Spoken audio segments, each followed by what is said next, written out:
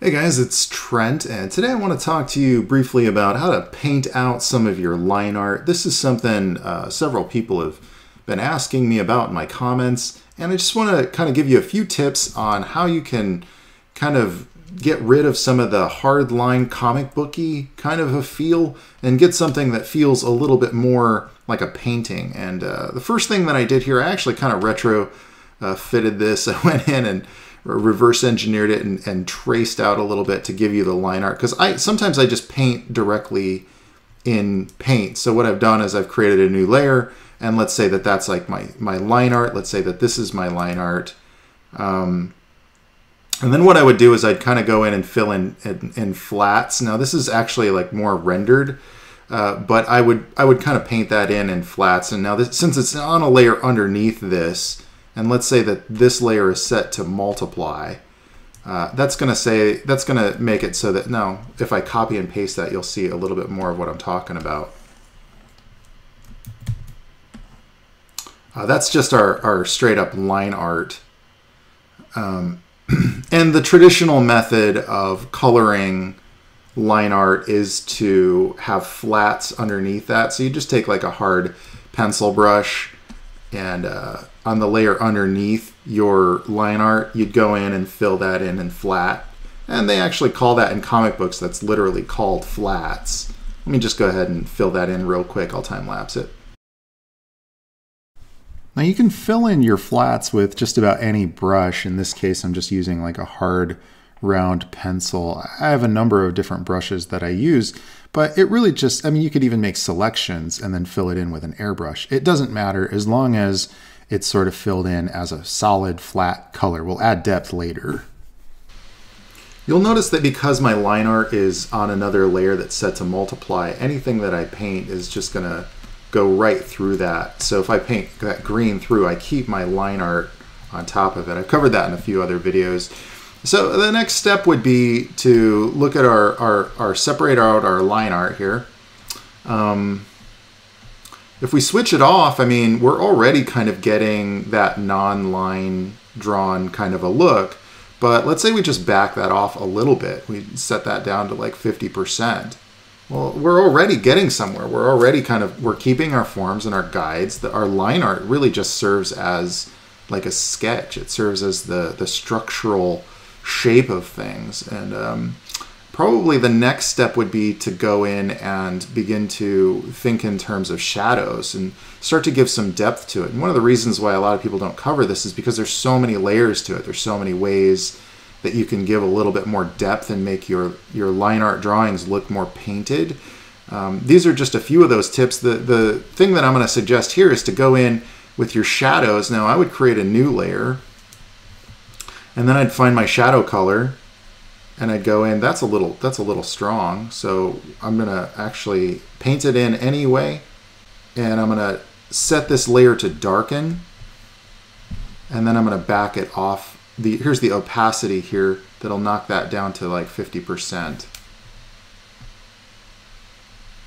So now my shadows are less intense on that surface, but I'm pulling out forms. I'm still making more depth to it, adding more depth to it. And part of this is there's a, as I mentioned, it's a complex thing to like start to get your lighting down, for instance. But the more you begin to think in terms of, okay, my light is coming from over here, so that means I'm going to have shadows on this part, and my shadows are going to, because it's not going to, the light is not going to be hitting this side as much as the other side, you know, this would kind of then fall into shadow. So let's go ahead and kind of fill in our first layer of shadows and give a little bit more depth to our flat colors.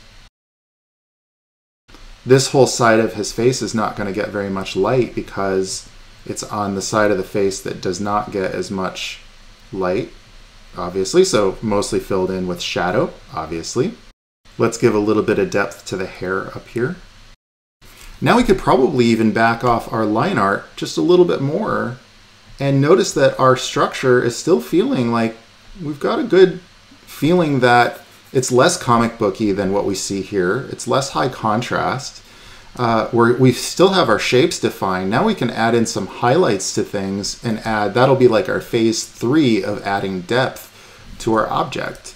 So I've already got like a little bit of a highlight here. Now one of the things you want to remember when you're doing highlight is to color shift a little bit. So here I grab the lightest color that I have, and then I'm going to click on the color, and I'm going to color shift it to a little bit more of a yellow, a little bit warmer on the spectrum because it's a highlight, and the light would most likely be a little bit warmer. In this case, I'm going to make the light a little bit warmer than the shadow areas. The shadow areas will have a little bit more blue or purple mixed in. I'm going to add in some contrast here to make that pop out just a little bit. Let's do that with all of our surfaces. And if the shinier it is, the more light it's going to get, by the way. And let's remember that while we're doing it.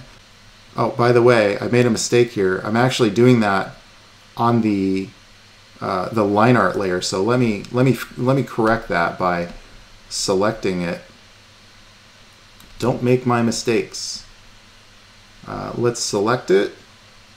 We won't be able to select everything. Let's copy it or cut it and then paste it, and then make sure that that pasted layer goes underneath our line art, probably just above our color flats, and then maybe set that opacity down just a little bit. Now if we wanted to add a little bit of like glisten or shine or specular, as it's called, let's go farther up that color spectrum up here. A little bit more yellow, a little bit more saturation, and just pop that in right here. Make sure that we're on our little highlight layer. Speculars are dangerous, but they can really make your piece pop, and they can make your materials really shine. Haha, get it? So let's do that with the hair as well. This one's polar opposite, but let's add a little bit of warm color to it. Sometimes I will just grab a little bit of white and blend it in. Now with metals, one thing to remember, especially with regards to line art, is that your edges should be the opposite. They shouldn't be black. They should actually be much higher contrast in the opposite direction. So, or the opposite value. So in this case, I'm going to add a little bit of like an almost orange highlight to it, and it's going to be very, very, very saturated and very high contrast. So almost a white. And here's what I mean. Here we have this like black line.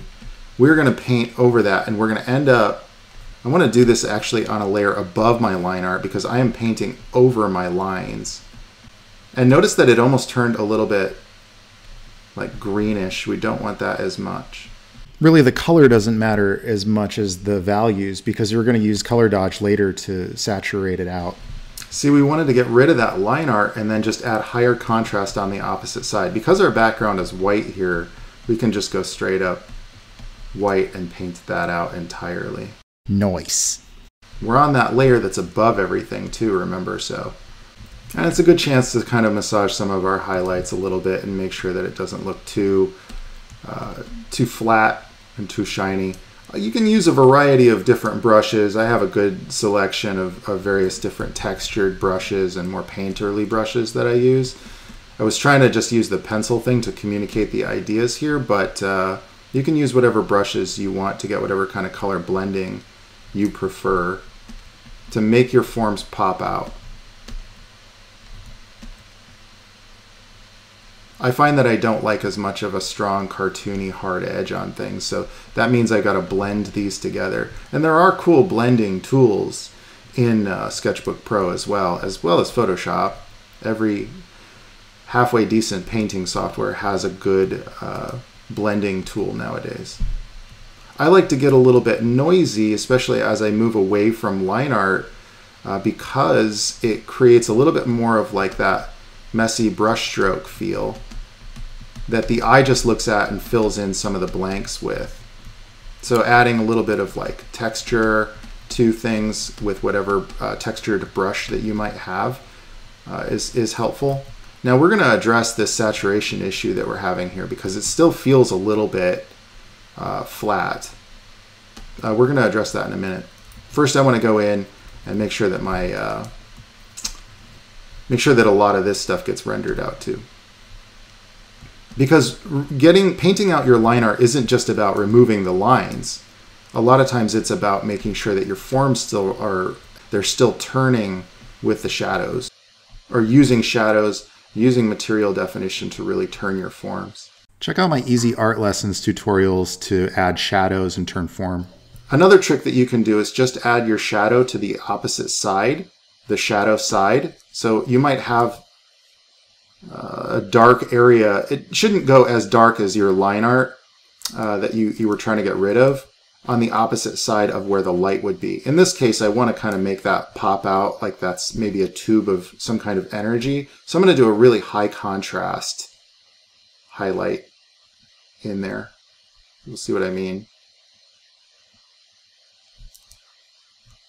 And then a little bit more saturation is going to make it feel like it's glowing a little bit.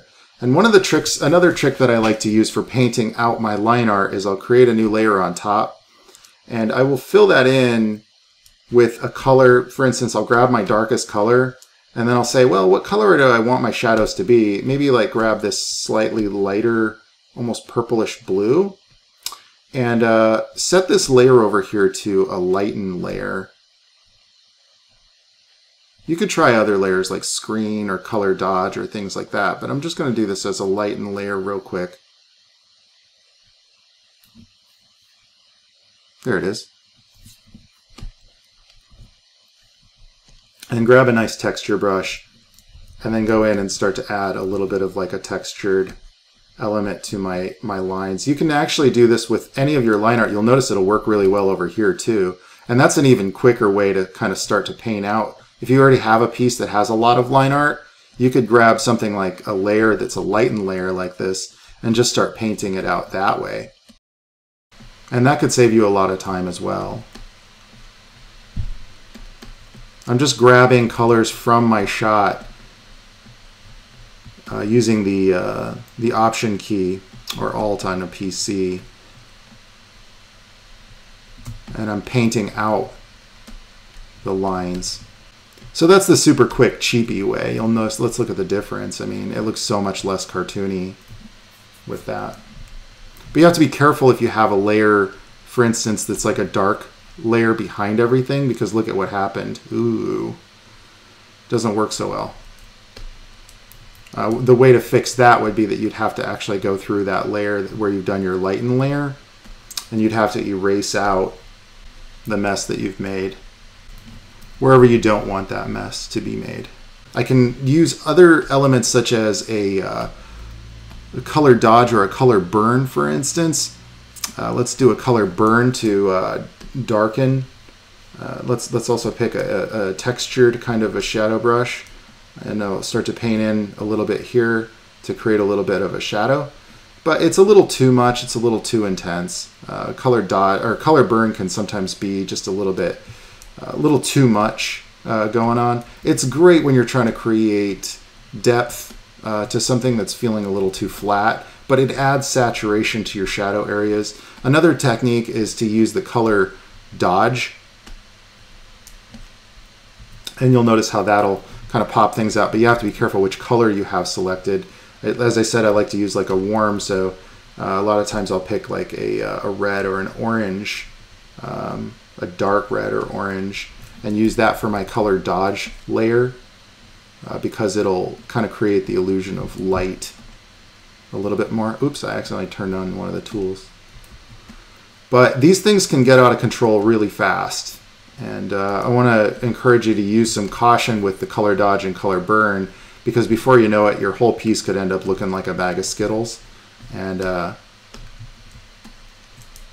that just doesn't allow for any focus of control, because your highest point of saturation is almost always going to be your focal point of your piece. And you'll notice, like, when you look at that now, the eye goes almost directly to there. But it's also the same reason why most people don't like to use a white background, why most people will do something with a darker background, because you get a little bit more of a less blown out look. You can control where the lights are going. You can control where the eye is focused. Let's go back up to color dodge layer and erase out some of that messiness. So there are a few different tricks that you can use to paint out your line art. I'm going to just go ahead and time lapse for a little bit and make a little progress on this, and I'll be back in a moment and we'll cover any other details that I might think of to wrap this one up, give you a few tips for painting out your lines. All right, let's do it. Sometimes you can quite literally just paint out your lines. Using a combination of that lighten layer, let's do this with the red here. Using a combination of that lighten layer and just going in with like another kind of red here, that just makes your line art look like a shadowed element or a shadow value. And then literally just on top with a normal layer, go in and paint over anything to kind of touch that up. And then, of course, adding a little bit of specular to it will pop it out even more. Now, I've talked about this before, but the level of specular highlight that you should be using is directly related to the type of material that it is. So, for instance, if it's kind of a fuzzy, softer material, it's not going to have a lot of high, bright, saturated specular. But if it's like a leather jacket or if it's a wet surface, for instance, you're going to have a lot of little specular highlights and white little specks and things like that, like his jacket there or the metal. So to get a little bit less of a cartoony look, when you see edges like this, where that's a shadow, it definitely helps to do some kind of a blending so that it's a little bit less of a strong shadow. But keep in mind, this is your core shadow, so it should also be very saturated just in that little spot. And it's usually right where the light is meeting your shadow color. And now if this is your overwhelming shadow color, this sort of desaturated greenish gray, then maybe try to work that into a lot of your shadows all throughout your piece. Because in a sense, that's your kind of secondary light. And it's going to bounce off of everything. In fact, it should probably be very similar to whatever your background color is. In this case, it's almost like a gray. I've added in a little bit of purple because I wanted to just have all this like bounced light going on. I wanted to get a little bit of a cyberpunk feel for this one. Let's make that ear a little bit darker. And his eyes are just a little blown out. So I'm going to back them off. But I did like how they stand out. So I'm just going to make the little iris part a tiny little less prominent, with a kind of an implied little highlight, like there's some mechanical form to these eye pieces that he has. I'm not going to dig into the detail. I'm starting to see pixels here, and that means I'm in too close. So zoom it out. Okay, so here you can see a strong distinction. Let's pull up our original line art piece. Let's make a selection using this tool here. We'll just select the area that we did, and then we'll copy it. Command C copies, Command V pastes. And let's grab the correct layer and drag that all the way up on top of everything so that we can evaluate how we did with painting out our lines. This is the old version, and we're comparing it to the new. We're going to switch it on and switch it off. Well, it looks like I did paint out a little bit of the line art on that one too, but you should still be able to see a strong distinction. Yeah, okay, so way less comic booky looking, much more painterly, much more painted looking. And so there you have it. There's a couple of different tips and techniques that I use to paint out my line art in most of the pieces that I do. I hope that this helped you in some way. If you have some other solutions that you use, please do drop me a line, leave those in the comments section, or send me a link to any other techniques that you might use or that you've heard work really well. As with anything, it's really going to come with practice. I spent many years drawing comic books and I didn't paint at all or add any color of any kind. And so it really just required me sitting down and learning to do it. learning some techniques and tricks that worked well for me. A lot of it was a build-up kind of an approach. I just found a couple of things that worked, and then I added to them. The more I did them, the more I started to find things that also worked. And I think that that's really going to kind of be the best way if you're stuck with kind of like feeling like, man, I just draw with lines and I need to stop and I need to get rid of that.